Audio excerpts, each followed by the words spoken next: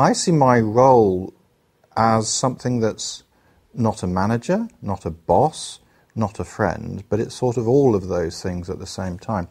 But the major function, I think, is to take the graduate student and get the best out of them that you can.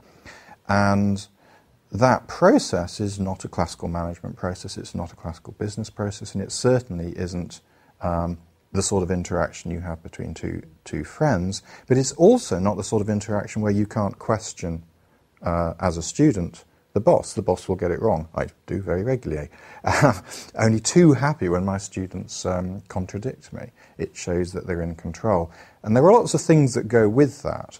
It means that the student has to learn the standards that the field establishes, and it's the supervisor's responsibility to show what that standard of analysis is. And it's not done necessarily by a formal criticism process. It's done in much better, I think, in a sort of discussion process.